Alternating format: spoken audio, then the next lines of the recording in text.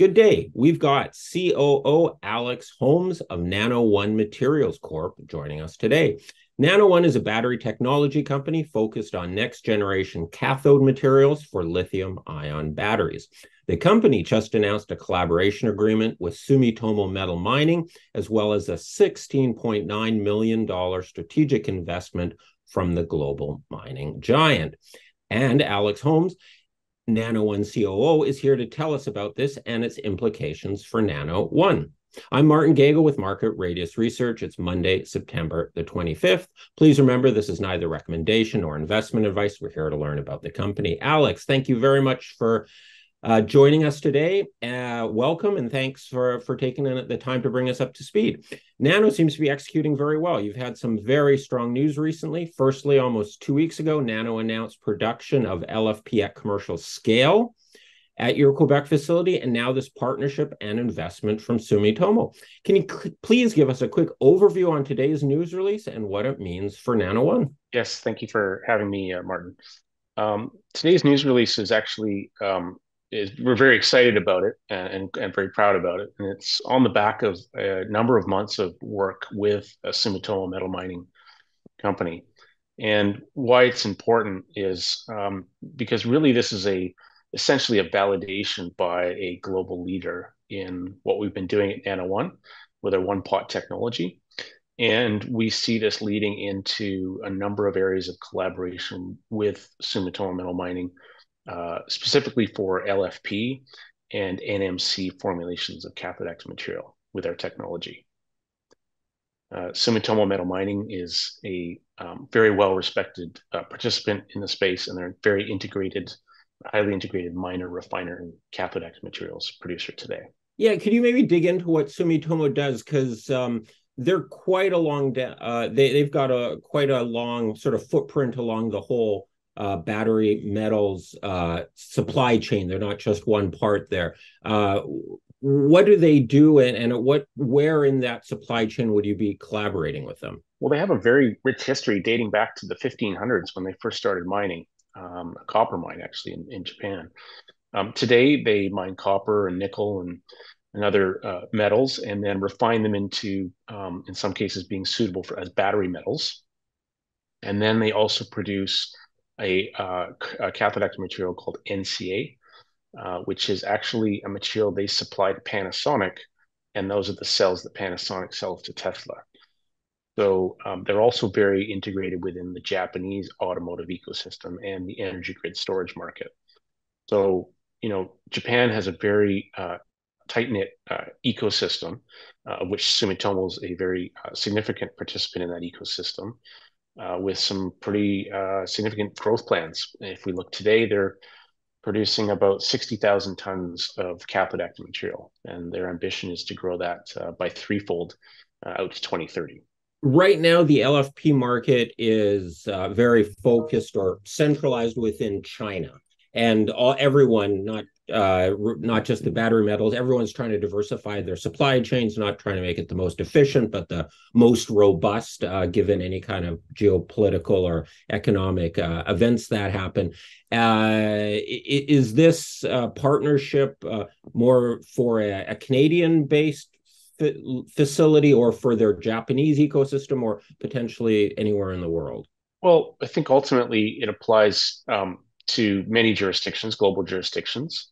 They do have a particular focus in the Japanese market. They actually have an LFP cathode active material facility today in Vietnam through one of their subsidiaries called Osaka Cement.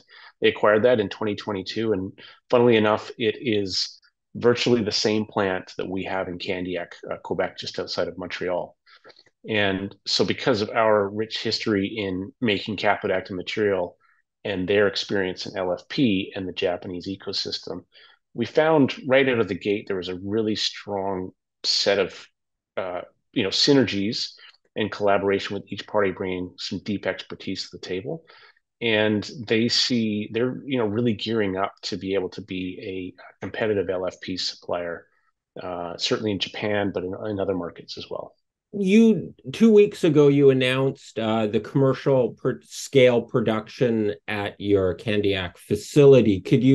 It doesn't seem coincidental that that was announced. You sort of de-risked the technology, proven it, and now you've got a new partnership and announced. Can you talk about the significance from the news from 2 weeks ago? Yes, I think if it was lost on anyone, one of the things I really want to highlight from that news release or that update to our shareholders is that we've produced LFP in full commercial scale equipment in repeatable batches, effectively at the same or better than what we made at our innovation hub in Burnaby at our lab scale. So this is roughly 150 times scale up of the technology. And if we think about, what are some of the challenges and hurdles to technology scaling, it's often as that you make that step towards commercialization. Yeah, Well, we've just done that step.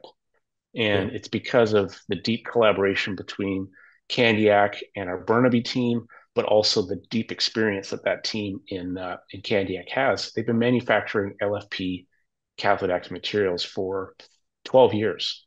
Some of them at that particular facility, some of the people in that team have been involved for 18 years. And so this is very significant for us. And 10 months from acquiring the facility, we've retooled it. We've removed pieces of equipment we didn't need, and we're now making at full commercial scale production units LFP repeatably. And this instills a great deal of confidence in the different potential customers that we have. And so we're now in a stage where we're gearing up we've started to prioritize the customers, who's going to get what do they need the samples and what scales, and we'll start to be shipping those in Q4. And then with Sumitomo, I believe in the news release it mentioned a licensing type arrangement, so that it would be Sumitomo could potentially then, or the idea would be license the technology, and they would implement it in their own facilities in Japan, or maybe their Vietnamese facility, or some other facilities. Is that roughly, or is it fair to say that it is roughly what the vision is? Yeah, the vision, as I mentioned earlier, they're looking to grow roughly about threefold out to 2030 in their cathode active materials production. So the collaboration is about licensing or joint venturing of our technology. What attracted Sumitomo to work with us is we have a differentiated technology that is no waste streams, much less water use. It's more energy efficient, and really it's a more streamlined manufacturing process for making cathode active materials. And their view of the world is that in order for us to reach terawatts of installed battery capacity in various different places, we need to think about the challenges of today's processes and bring in new innovations and new technologies like our one pot technology to really ensure that we set up a clean, resilient, and differentiated supply chain. And your technology can get implemented in essentially the current supply chain. You don't need to wait for a next generation battery. While it could be used in next generation potentially, this process can be one of those steps, just improving the efficiency and the productivity of their current LFP manufacturing capacities. It's potentially a renovation, if you will, to their existing facility. It's more likely to meet the kinds of volumes that the industry needs to be to be a new plant more than anything. But anytime cathode active materials are produced, it's very much doesn't matter who made it and what technology was used to make it. It's still a very collaborative back and forth process with the cell manufacturer to get feedback on performance and the material properties, and then once you get qualified, then it's about producing and meeting their kind of demand profile. This was a great news from Sumitomo. I didn't read anything there that it was an exclusivity or anything like that. So this could be sort of a bit of a template for further partnerships with other cathode companies throughout the world. There other news releases like this with other partners has the potential of coming across our news screens? Yeah, so you're correct. It's not an exclusive relationship. Of course, Sumitomo's presence in the Japanese ecosystem is really important to us because that in many ways opens doors for three-way collaborations and other activities within the Japanese ecosystem. But our business model has always been licensing and joint venture of our technology. So we're remaining nimble and flexible to that. What we're doing in Quebec is really focused on an LFP production plant first, quickly followed by that licensing joint venture model.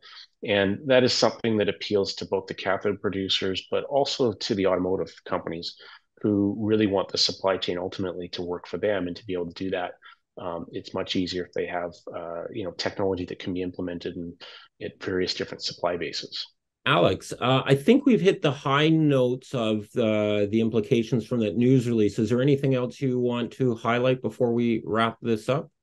I think we've probably hit most of the important parts, Martin. I think maybe just in wrapping up from our side, we're really focused on executing on our plans. We put out a roadmap earlier this year to stakeholders to say this is what our plan is. This is what we're looking to do. We've been hitting our milestones. We've been executing, and so we'll continue to focus on that. We'll continue to open up new partnerships, create new opportunities. We're very happy and pleased to be able to announce today's collaboration with Sumitomo. As I said, they are one of the world leaders and very well respected. And this happens to also come on the back of the Canadian government and the Japanese government announcing memorandums of cooperation, both on battery supply chains and on science and innovation. So this is great. Excellent. Well, congratulations on some fantastic news. That's great. Thank you for taking the time to talk with us and explain the details and the nuance of this. And have a great day. And we look forward to having you back as more significant news comes out. Thank you, Martin.